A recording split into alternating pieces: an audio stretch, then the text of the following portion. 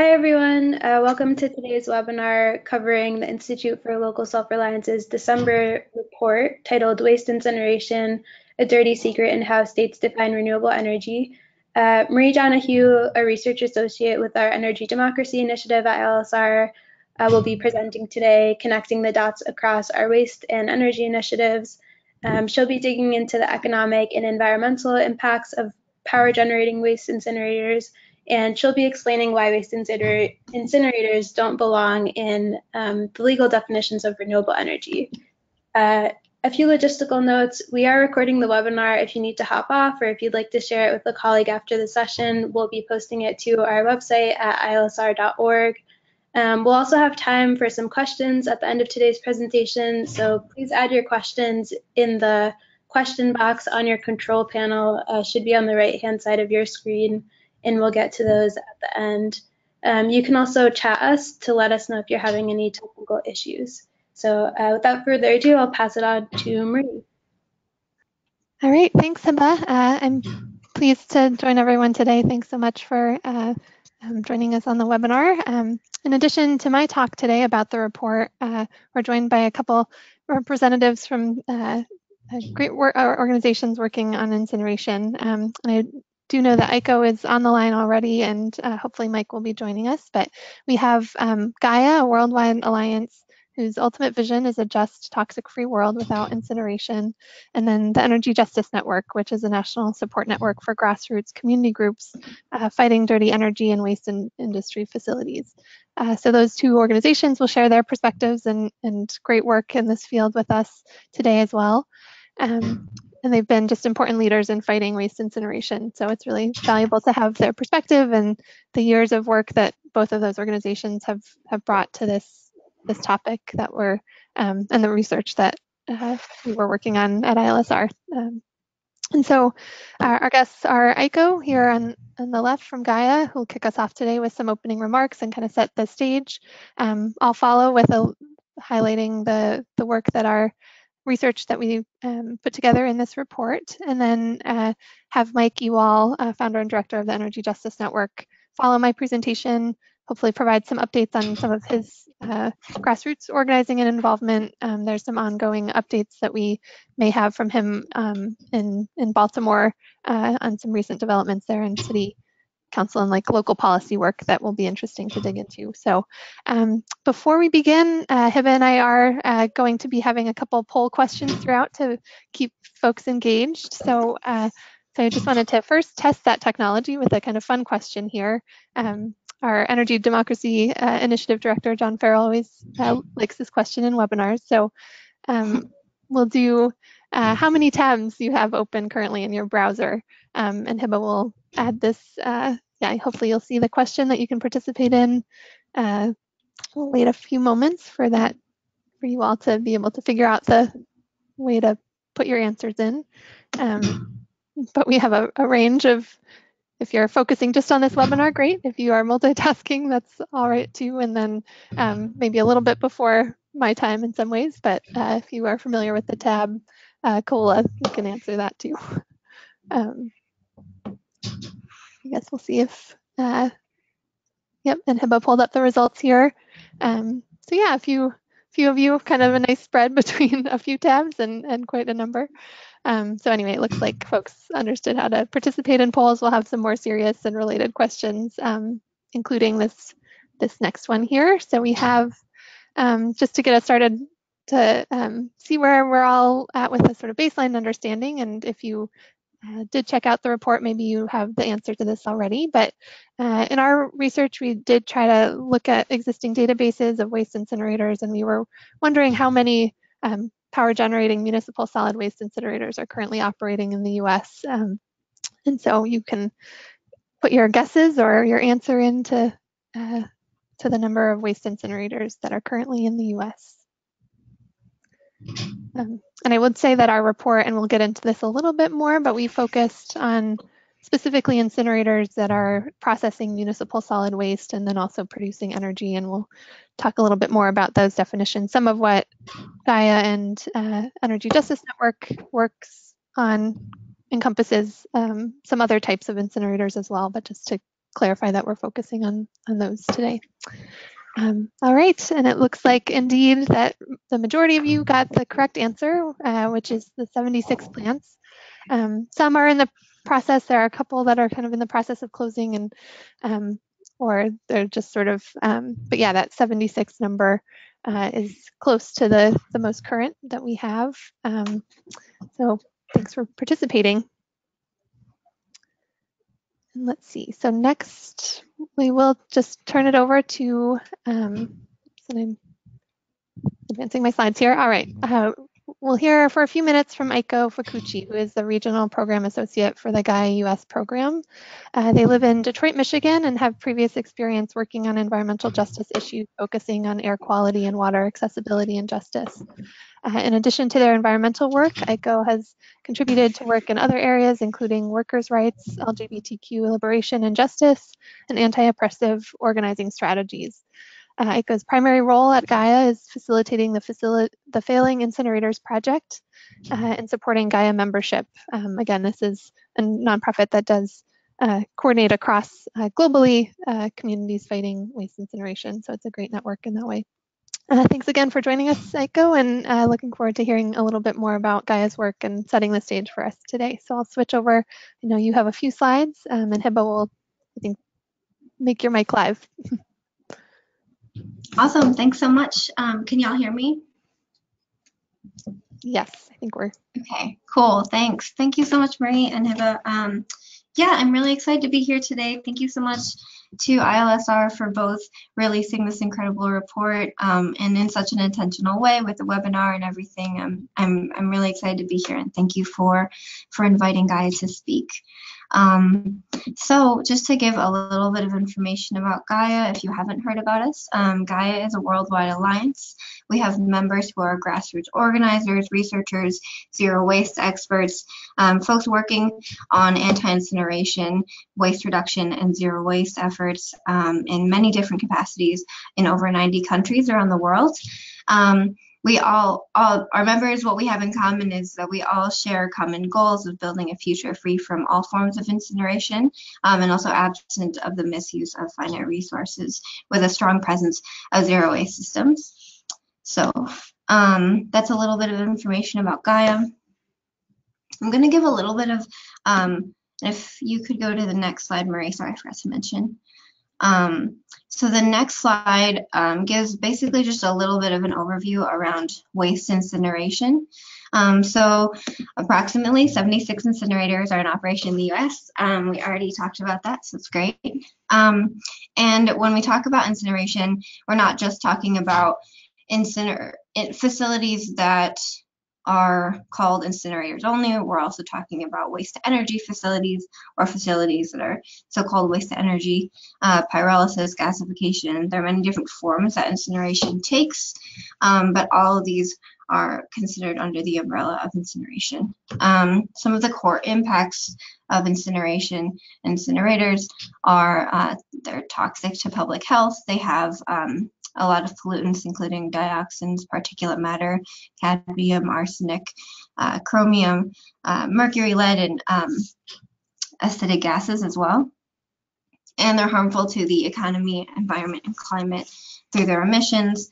They're the most expensive facilities to run for energy, past any other options that we have. So after that, I want to talk a little bit really quickly about some of the kind of quick history behind incineration in the US. So in the 70s, 80s, and 90s, there was a huge push to build new incinerators in the US. Over 300 of these incineration proposals were stopped thanks to groups like ILSR and folks who work with ILSR and are on their staff, like Brenda Platt, have done really incredible work over the years. So the majority of these proposals were stopped and were not able to move forward, though around 100 of them were built and are kind of known now as some of our legacy incinerators that we have here in the United States. Recently, what else? Oh, and the last thing I want to mention was kind of just a quick note on ash. So I think a lot of the conversations that I've had recently have been talking about pollution controls around air emissions and air pollution of waste incinerators. And I've had a lot of folks ask, well, if we just have better pollution controls, then these facilities are fine, right? And one clear reason why that is not the case is because the stronger the air pollution controls are, the more hazardous the ash becomes. So when you have filtration devices on these facilities that reduce air emissions, those toxins don't just go away. They're still produced by the incinerator. They're just pushed down into the ash rather than up into the air. Most of this ash much of it is landfilled. There's also been some other kind of hazardous and risky practices around ash use and disposing of ash as well.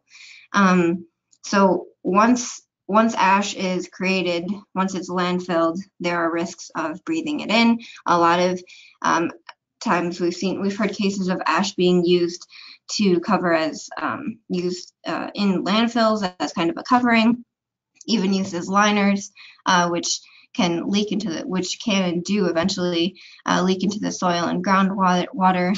We've also heard of attempts made to convert incinerator ash into products such as roadbeds or cement blocks. We've heard cases of Cavanta, a major incinerator company in the US, paying local farmers to use ash as fertilizer supplement. And one thing that's very pretty scary about all of this is that it has been done in the past where the use of ash has been considered a method for recycling. So as a lot of cities right now are looking to increase their recycling rates, there is a risk that some of them will look towards the use of ash in potentially these ways to increase their recycling. So I just wanted to talk a little bit quickly on ash to talk about it because I don't think it is discussed enough. All right, so Marie, if you could go to the next slide. Thank you. So these are some of the main projects that Gaia US is working on right now. The first one labeled here is the Failing Incinerators project. That's the main project that I'm working on. The Failing Incinerators project is an effort that Gaia is partnering with other organizations who are on the ground in communities where some of these legacy incinerators are located to shut these facilities down. So currently we have partners in Long Beach, California, in Baltimore, and in Detroit, Michigan. So that's one of the bigger projects. Another project that we're working on is we're working with a large coalition of folks to expand some of the break free from plastics work that has been happening globally. One of the bigger portions that Gaia is involved in is with their Zero Waste Communities Working Group. So these are really efforts to both reduce plastic production and also increase zero waste in communities. And then lastly, Gaia does a lot of work supporting our members through resources and other forms of support, media, and networking opportunities, convenings, Skillshare, different things like that. In addition to that, we also do research. If you're interested in any of our work, you can go to our website, which I've listed at the bottom of this presentation. All right, Marie, if you could go to the next slide. Great, thank you. So this is pretty much the last thing I want to talk about. I just wanted to speak to one specific example that I thought was relevant, especially in this webinar today, is the shutdown of the Commerce incinerator. The Commerce incinerator in California shut down June 30th last year. And I wanted to talk about some of the key points of strategy. So some of that had to do with RPS. And so I'll just start, I guess. So California in 2002 passed their renewable portfolio standard. Their RPS did not include incineration, except for in one specific case. So fast forward to the past few years. We know that incinerators are some of the most expensive facilities to run. So you have in facilities like the Commerce Incinerator and the Long Beach Incinerator really desperately trying to acquire financial support from government entities. And so one of the ways in which they tried to do this, one of their key strategies was through Assembly Bill 655. And what that would have done was it would have made it so that it would have included incineration in California's renewable portfolio standard. But through incredible work, collective work done by so collaboratively by so many environmental leaders, zero waste leaders, grassroots community members, including East Yard Communities for Environmental Justice, ILSR, and Gaia, just to name a few. Many letters were sent, and a lot of intentional action was put towards opposing these bills.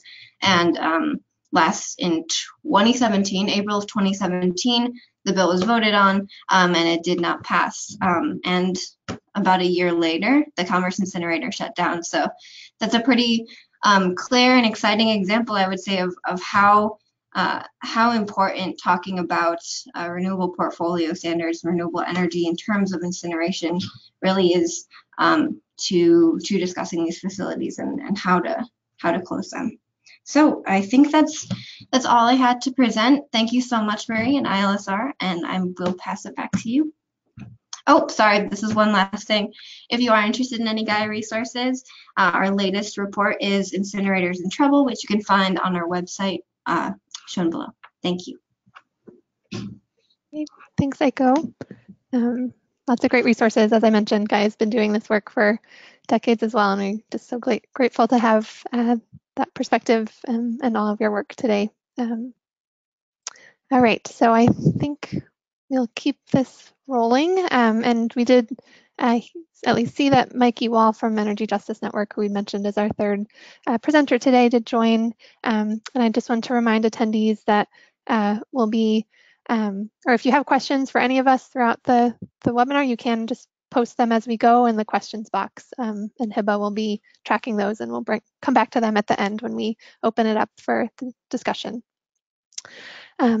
All right, so as Aiko mentioned, incineration is a quite dirty form of, it's a combustion process, and energy is one of the sort of ways it's been able to continue in some ways, but it is a predominantly waste management tool that, and these facilities are often, especially the existing ones, quite old, and I appreciated that history. So I just wanted to make sure that we're sort of all on the same page a little bit about just a quick visual of the process. You have municipal solid waste being dropped off at the incineration facility. That is then combusted and produces steam, and then that electricity that's generated or steam are used in some cases either at the facility or then sold to the grid or to the local utility or city through power purchase agreements. And I appreciated just the leadership of as maybe taking a step back, the Institute for Local Self-Reliance and our teams here. I work with our Energy Democracy Initiative, and this was a nice sort of project to be able to connect the dots between our work looking at energy and then also the leadership. Aiko mentioned Brenda Platt, and then also our co-founder, Neil Seldman, who've been working just extensively on waste-related, both recycling and compost-related initiatives for decades. So definitely nodding to their leadership and help in supporting this project and report as well. And in the process of putting that report together and focusing sort of on the connections between municipal solid waste, incineration, and energy, I did interview Neil, and we spoke at length. I appreciated this quote just about the terms used to describe this process. And from his perspective, he says, we refer to incineration as wasted energy or a waste of energy because this process really burns up more energy than it produces. Incineration's often, and in some ways, been actively rebranded by the industry as waste to energy, or sort of framed as this really positive in terms of the energy it produces. But I think we'll dig into why that's maybe, yeah, again, kind of greenwashing this otherwise quite dirty process and not an economical one at that for our energy use. So we have another poll here to make sure you're all paying attention. Curious if you could weigh in on which forms of the following electricity generation sources are clean and renewable. We have option A of wind, B, waste incineration, C, natural gas, D, solar, or E, A, and D.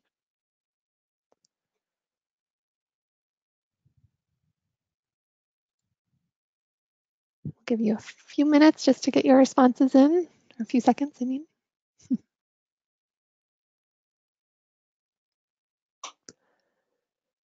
All right, maybe close that out. And fortunately, most of you all did answer in the way that we would here at ILSR, is that it would be D, wind and solar. If you don't agree that, and fortunately it doesn't look like anyone put waste incineration on there. If anyone had, maybe this webinar, hopefully you would learn some things from this webinar and we'd be able to convince you. But I'm glad that we're maybe on the same page, but hope you can still learn some things about the process and why we need to be supporting solar and wind over incineration throughout today. So to map some of the existing plants and just to get a sense of where the capacity of these plants are, this map is somewhat out of date, but it just wanted to illustrate where incinerators are located throughout the US. And again, I mentioned earlier the 76 plants that we have in our list that was collected using information from a database that Energy Justice Network manages and some other sources, again, with some plant closures in, as Eiko mentioned, the Commerce California one, for example. Some of these plants are starting to ramp down, but still quite a number of them distributed throughout the country. Next, in terms of sort of the share of, as I mentioned, this is related to both waste and energy. In terms of the waste side of the equation, we see incineration accounting for 13% of total US municipal solid waste generation in terms of the end process of its disposal. In 2015, those are the latest numbers from the US EPA. I would just note that more than 90% of the materials disposed using incinerators in landfills, which account here, as you can see, 66% in landfilling and incineration combined, could instead be cost effectively reused, recycled, and composted, according to other research that our team, the community composting and waste to wealth teams at ILSR have put together. So it's a significant portion that really could be shifted toward those other two categories of compost and recycling as alternatives. So when we think about those alternatives, another poll question here, how much energy can be saved by using alternatives such as recycling and composting as compared to incinerators? Would incineration save more energy than those? In option A, 1 to 2 times more saved from recycling and composting compared to incinerators, 3 to 5 times more, or 6 to 8 times more.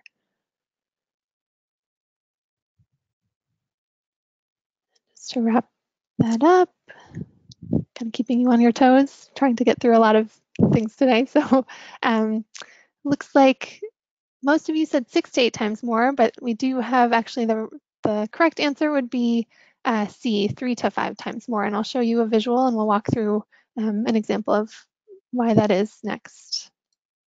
So here we have an incineration versus recycling comparison, looking at the life cycle or embodied energy that is managed as we treat 1 ton of paper. So paper is a very valuable resource. We use it in a lot of our day-to-day lives. And it comes from trees. And so there is a lot of embodied energy in processing and developing virgin paper to source, manufacture, and transport that for our consumption. But when that paper is burned at an incinerator, that incinerator can generate about 8,200 megajoules of energy. However, if that paper was instead recycled, that saving of paper, and again, thinking about all of the upstream sort of life cycle energy that's embodied within the paper, recycling it would save 35,200 megajoules. So you get that 3 to 5 times amount through that type of analysis, looking at the life cycle assessment of paper. So that sort of gives you a comparison as to why essentially when we're burning things and have no other way of then reusing and reducing our consumption, that's a sort of dead end, whereas recycling and composting can be more regenerative and save us energy in the long run. Another key finding of our report is that the economics of these incinerators don't add up. As was mentioned and touched on earlier, these are risky investments. They're large centralized plants that that did require, in many cases when they were built in the 70s, 80s, 90s, large upfront investments by the communities they were in, often through large amounts of debt obligations, and then continue to be costly in their operation.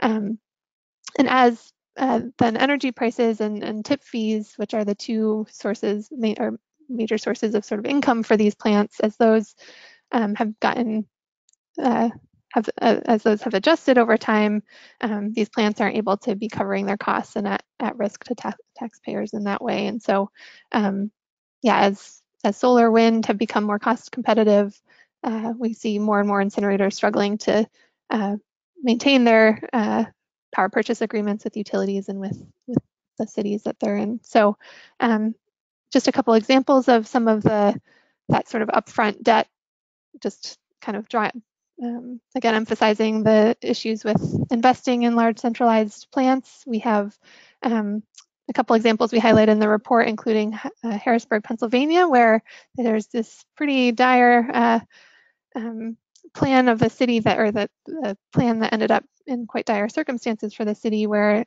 Harrisburg and the county took on $125 million in debt obligations in the year 2000 to retrofit the existing utility, or the existing incinerator that had been built in the 70s.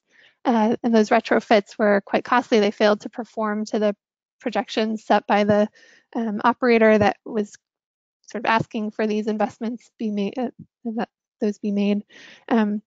The city and county kept continuing to add additional investments to no avail, and eventually in the midst of the Great Recession and aftermath, the city was driven into bankruptcy in large part because of these debt obligations from the incinerator. So that's a kind of cautionary tale about these big kind of centralized investments and whether they really would end up paying off through the just significant amount of debt obligations that are required for the big improvements to keep up with air quality controls and other things. And then Hennepin County is another example, or the HERC, Hennepin County Energy Resource or Energy Recovery Center, required in 2010, for example. It wasn't able to meet its costs through the tip fees and other energy produced, so it required a $1.8 million subsidy from the county and ultimately taxpayers. So that was about a $5 per ton of waste cost, and it just again indicates that oftentimes taxpayers are left on the hook to pay for these facilities that private operators are convincing city officials and the public that that they should remain open, but whether that's good investment for our tax dollars, it doesn't seem like in many of these cases to be paying off. So, and just in terms of some other economic angles to this, incinerators are, when you compare on jobs numbers, alternative waste management strategies also end up coming out ahead. Composting sites, for example, based on, again, some other ILSR analysis, can create four times the number of local jobs than waste incinerators. And on the tip fees side, I've mentioned that a couple times. So these are the fees that waste disposal haulers pay to be able to dump the trash, the municipal solid waste at the facility, that are then ultimately passed down to cities and customers and the rates that they pay for waste disposal. But the cost of those are often 2 to 3 times higher than comparable recycling or composting rates. So that, again, increases these costs of disposal that municipalities face in the long run. And we illustrate this on this slide here and 2 examples of Baltimore and Hennepin County, and you can just see the significant amount of savings on an annual basis that would come from diverting, again, the amount of waste here away from incineration and into more sustainable waste management practices. So in addition to the economic angles of this, we have a classic case of environmental injustice with these combustion facilities. They generate, as Aiko mentioned, harmful pollutants that do put the public surrounding the and nearby communities at risk to human health. So yeah, we talked a bit about the dioxins, the lead, the mercury, and then also climate impacts of greenhouse gas emissions in both biogenic sources and carbon dioxide, as well as then the hazardous ash, the toxic ash that's left after the burning of the solid waste. So all of that, again, is sort of important to keep in mind from an environmental and social justice aspect or angle. And then what's worse is that these incinerators are disproportionately located in areas directly impacted by other burdens, and that predominantly in low-income areas, or disproportionately at least in low-income and areas and those with predominantly people of color neighborhoods, which we see through some analysis that the Energy Justice Network has on some interactive online tools that I'd encourage folks to check out, this justicemap.org. This first chart shows the demographics and related to the distance to these plants. So and this race ratio on the side just indicates that the average density of the racial and ethnic groups on the side, that there is that spike, and we see that especially within the half-mile distance between plants, that there is just a significant spike in minority populations and people of color near these sites. So that translates then to higher exposure of the pollutants they produce. And one example of this is certainly very evident in Detroit, where we see here a panel with the census blocks of race and specifically African American communities around the incinerator. In a place, and then the next slide is income. We see this in Detroit. So much of the waste that's processed at that plant is actually being brought in from outside of the city limits, from more affluent and more higher proportion of white communities. So again, just driving home this example of where incinerators have been such a problematic environmental justice issue in the communities that they are in. And finally, the main, and in some ways kind of drawing that back to then energy related work and that renewable connection, we argue in the report that renewable trash is an oxymoron, and we have sort of all these complex issues connected to incineration, but how has the industry really managed to stay afloat as these plants are becoming older and older? We know that there are these clear other alternatives for waste management. We know renewable technologies are becoming more economical, and that so waste incineration really is this incredibly expensive and inefficient way of managing our waste and energy. So one of the trends that we found in just seeing what was out there in the literature was around how they persist because of policies that have enabled them at the state and federal level to label trash burning as renewable energy. And so that has sort of allowed, that designation has allowed for incinerators that might otherwise not have as much support to continue to get some subsidies to kind of, again, be bolstered by an otherwise sort of dying industry, hopefully. So anyway, we wanted to ask what our, I think, final poll question perhaps of today is: how many US states classify waste incineration as renewable in their energy goals and standards? We have none, 5, 16, 23, or 43 states. I know, just being mindful of time, we'll move through this quickly as well. Looks pretty close, but I can't, is there a tie, I guess? And not, so example here is pretty small on my screen, but so most of you, it looks like, either said 16 or 23. The correct answer is 23 states from our count, and we'll show you this visual on the next slide as to why we drew from a variety of different data sources. So there's the North Carolina Clean Energy Technology Database, state incentives for renewable and efficiency, or DESIRE, Energy Justice Network.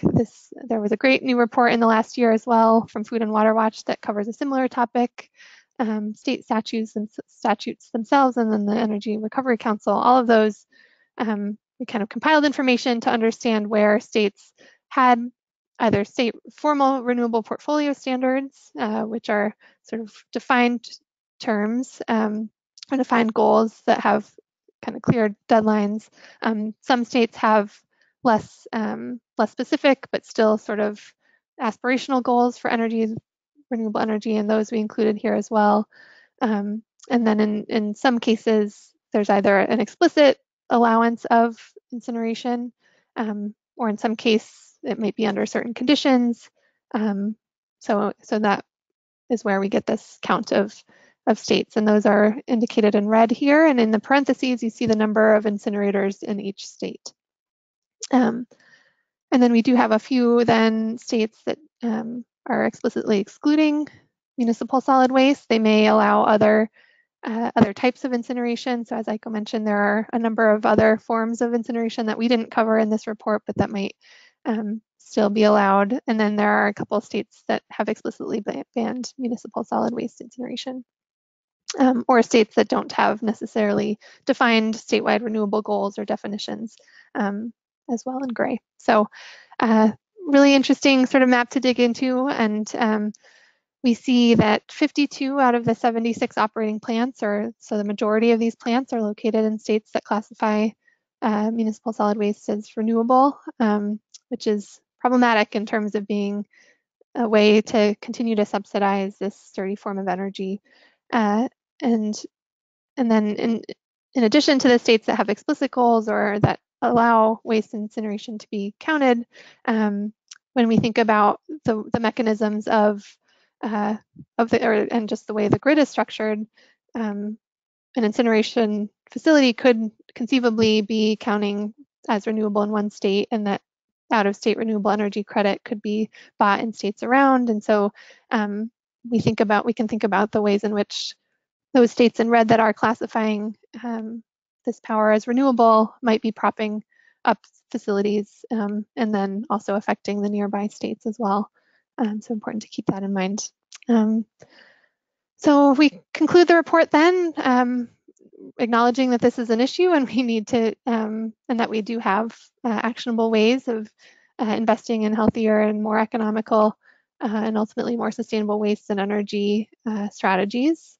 So our first recommendation, though, is for communities and advocates and state lawmakers, local officials, when they're creating policies that have renewable energy goals, to remove incineration explicitly from those definitions of what counts.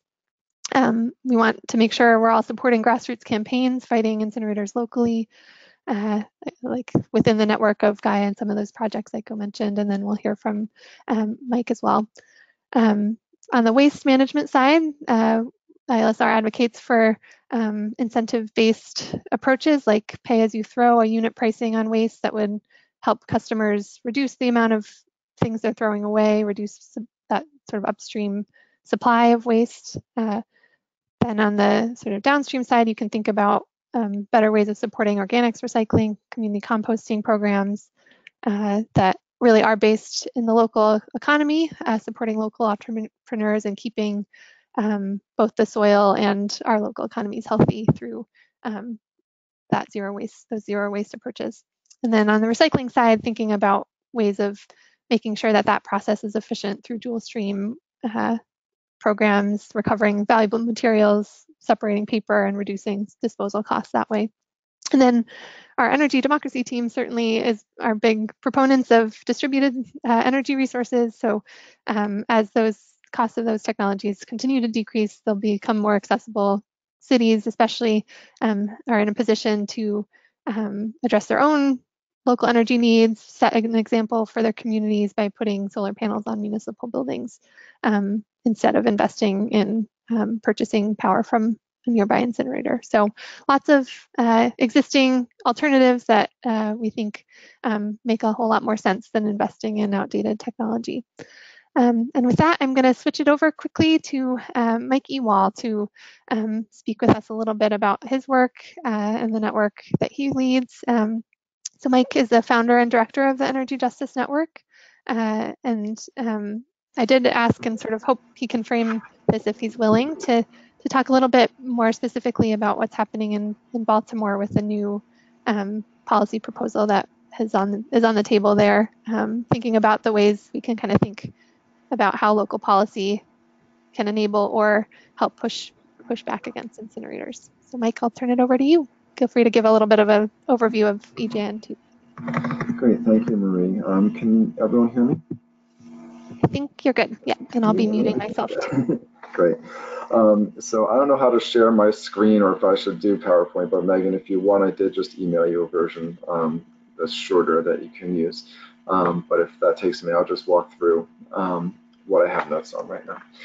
So hi everyone, my name is Mike Ewall. I'm the founder and director of Energy Justice Network. We're a national group based in Philadelphia, and I live in some combination of DC and Philadelphia and travel a lot. We were founded in 1999, so we're now 20 years old.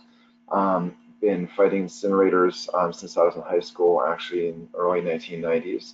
And one of the things that relates to the side that ILSR does more work on, which is the zero waste and solutions side, actually developed a zero waste hierarchy that has then been adopted by the city of Oakland, California, and now is used by the Zero Waste International Alliance, and is used as a global standard for what zero waste means. And that's something that was just redefined recently.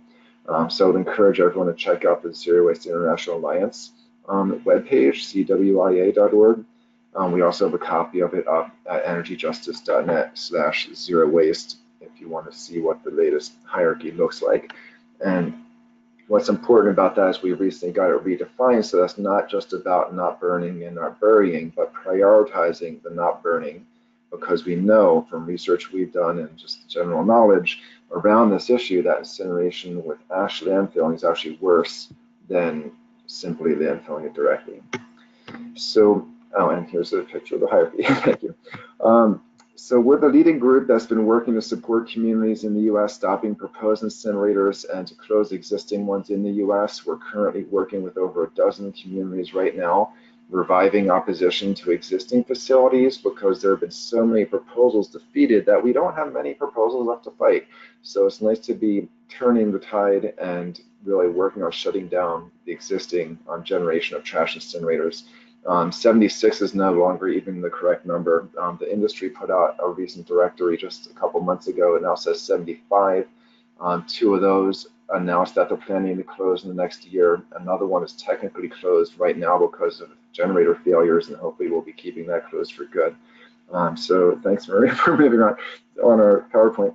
So that's a map on our website that you can find of the existing trash incinerators. A couple of those will need to mark as closed soon. And this is an interactive site that you can use to, as one of our three main mapping tools that we have. And you can use it to put any proposed facilities on there, or put your group and you as an individual on the site, say that which facilities you're fighting. Other people can then find you and connect with you if you want. You can share materials through it. There are a lot of features on it, and we can help train and walk people through how to use it. So we have a 12-point plan that we've been using with our member groups to close existing incinerators. I can't get into all of that right now, but I'm happy to work with local communities on it as we've been doing. We've also, and some of the slides in here, or if you want to walk through them, I can explain. But we've been basically making the argument that trash incineration is the most expensive and the most polluting way to manage waste or to make energy. That means it's more expensive than any form of electric generation. That's something that the federal government admitted, the Energy Information Administration. The slide currently being shown is the mouthpiece for the incinerator industry. When I was testifying right next to him in the DC City Council 5-6 years ago, and he admitted that I was right about trash incineration being more expensive than landfilling. The other two boxes are being more polluting, and we've shown that trash incineration is more polluting than coal, even using EPA and industry data. These are the numbers on how much worse it is than coal, and we have all that documented on that website there. If you just go to energyjustice.net/incineration, you'll find a link to this page and several others that relate to it. There's also the research we put together showing that incineration is worse than landfills, and that's some of the most recent stuff that we put together. We did that in a life cycle assessment about 1.5 years ago. Marie, if you want to jump to the slide with all the 10 charts at once. Yes, that's one. So this is the summary slide of 10 different slides in a longer presentation that shows that by 10 different environmental criteria, when we compared for Washington, D.C., incinerating at one of the biggest incinerators in the country in Norton, Virginia, in community color, one of the most diverse in the country, very huge polluter. Incinerating there or shipping it 2 to 4 times as far to landfills in southeastern Virginia, we found that even with the trucking, which turned out to be pretty insignificant, the difference between the red and blue lines on there are the twice or 4 times as far to get to landfills. So you can see the lack of a gap between the red and blue bars. That's the gap is the trucking emissions, and you don't see much of a gap. But you see that most of them, the yellow line, which is the incinerator, is far worse than the others. So for 6 out of 10 criteria, incineration is worse. All the major criteria, the big ones with the biggest numbers, incineration turns out to be worse. There are 3 that landfills are worse on because incinerators don't tend to release ozone depleters, and a couple other categories here, and 1 that's basically a tie. So this is now research that we can rerun for other communities if they need to prove to their local officials that incineration with ash filling is worse than simply using the landfill directly. We're able to put numbers to this now. We've also been looking at cost, which is usually cheaper to landfill than incinerate. Jobs, which ILSR has done a great job showing that you get more jobs even from landfilling, of course, way more than incineration if you recycle and do the right things. But even landfilling gives you 83% more jobs. And in terms of the population impacted and the race and class of those people, especially by race, demographics around it, they're usually worse in the case of incinerators as well.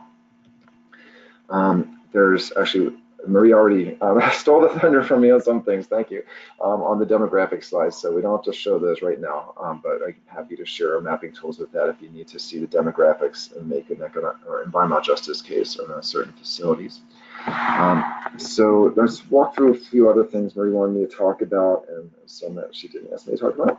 But she brought up Harrisburg. I'll point out that it was in 2000 that we started working on Harrisburg, Pennsylvania. So that was the most dioxin polluting trash incinerator in the country and the longest running since 1972.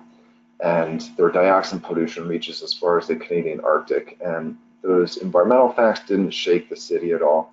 So I did an economic analysis and showed them that if they invested that money in a new incinerator, basically rebuilding the thing with everything but the stack being replaced, that it would drive the city into bankruptcy. 8 years later, in 2011, the city went bankrupt, and I got to say, I told you so, but it didn't feel very good. So we see a lot of the financial problems and a lot of other ones as well. That's just the worst of the horror stories. Now, since the report ILSR just did was on renewable portfolio standards, I'll say a few words on what we're doing on that, and then I'll move into Baltimore and our local fights and wrap it up.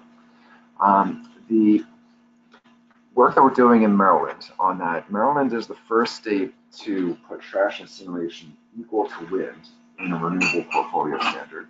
And actually, Marie, there's a slide with the light bulb picture on it, if you can move to that. There you go. This shows that in 2011, when Martin O'Malley, who wanted to become our president as the Democratic candidate, he was the governor of Maryland at the time, and he signed off while I was sitting in a trash incinerator industry conference, which was celebrating this, at the very time that he signed that bill into law and took $100,000 from the industry to his Democratic Governors Association I chaired at the time. They moved trash incineration from tier 2 to tier 1. And this is the economic impact of that the amount of money those incinerators were getting skyrocketed as soon as it was put on the same tier as wind power in one of these renewable portfolio standard laws. This is a very dangerous thing to be doing. We're looking at now incinerators getting about $2 to $5 million a year in Maryland and one in Northern Virginia that's also eligible for Maryland's program. And we're thankfully close. We've been working on this for several years now to getting the Maryland legislature to remove renewable energy credits for trash incineration. And we're also trying to get biomass, landfill gas, and all the other dirty energy out, not just burning trash, which some groups are content to stop at. Now, this idea has been attempted in several other states. So you need to be watchdogging your state legislature to make sure that they're not trying to enhance renewable energy credits for trash incineration by moving it into tier or class 1 or by other means. Recently, New York, just in the past few weeks, authorized a proposed incinerator. They actually have 10 trash incinerators in that state and have done a great job of keeping it out of the renewable portfolio standards, an anomaly in that they have that many incinerators and don't count them as renewable. And actually did a whole report, the state environmental agency did, showing that trash incineration is more polluting per unit of energy than coal, even not per unit of energy, even just looking at how much mercury they put out versus coal. In the state, trash incineration is worse, which is shocking, but per unit of energy is 14 times worse. And even with that history, just a few weeks ago, their agency, NYSERDA, decided that a proposed incinerator that's a gasification type, that's being labeled as biomass, but for trash and sewage sludge, can qualify as tier 1 renewable energy in New York, which is a horrible foot in the door, which could end up bringing in the 10 other incinerators that already exist. One other example of this, which is somewhat related, is in New Hampshire, and I'm glad to have just seen that we have some of the folks I'm working with in New Hampshire on the call. John Tuthill and Katie LaJoy and others have been amazing doing work there, watchdogging the existing wheelbarrow incinerators, one of which in Claremont is now shut down as of a few years ago, but there's one that remains and it's not doing well economically. A lot of them are actually closing down on their own because their economics being so bad. And just several months ago, I was working with them in New Hampshire, and the state passed a bill to not just include them in the renewable portfolio standard, but to mandate energy companies buy their energy at a very specific and preferable rate of cost for buying it. And it was the trash incinerator and 6 biomass or tree burning power plants or biomass incinerators that were getting subsidized now. And we came one vote away from stopping a veto override. So it became law. The governor vetoed it, and the legislature overrided that veto. And only by one vote, that was actually a mistaken vote, but it still passed. So that is now being challenged by the industry for the Federal Energy Regulatory Commission, and it looks like that law will thankfully be struck down. And if so, we'll be re-engaging in that fight to make sure that no more efforts to subsidize these dirty plants happen. Without these subsidies, these smaller incinerators will most likely close on their own, just like we saw in Commerce in Los Angeles and California. Now, some of the work we're doing to force them closed, aside from attacking their subsidies at state levels, is to work in local places like Baltimore, where we've been leading the effort to close down the city's largest air polluter, which is the trash incinerator. It's a wheelbarrow plant. And 36% of all the industrial air pollution in the city, which is heavily industrialized, comes from that one incinerator. And so I wrote the Baltimore Clean Air Act, and that was introduced in late November by a council member who represents the district where this and the nation's largest medical waste incinerator also sits. And the actually 13 of 15 council members co-sponsored it. And pretty soon we'll be having hearings on that and hopefully see the legislation be passed as early as February if things go smoothly. They never do, but hopefully this will. And we have the support of the health department, we have the support of the mayor's office, we have broad support in the city to get this passed. And it'll be exciting because this will be the first time that we're getting a local clean air law passed, not to stop proposed facilities, which we've done quite a bit of, but to force closed existing incinerators. There are also facilities where we're attacking their waste contracts and trying to stop new or renewed contracts from being signed in order to cripple the waste flow for existing incinerators, and several other tactics that we're working with communities depending on what the situation is.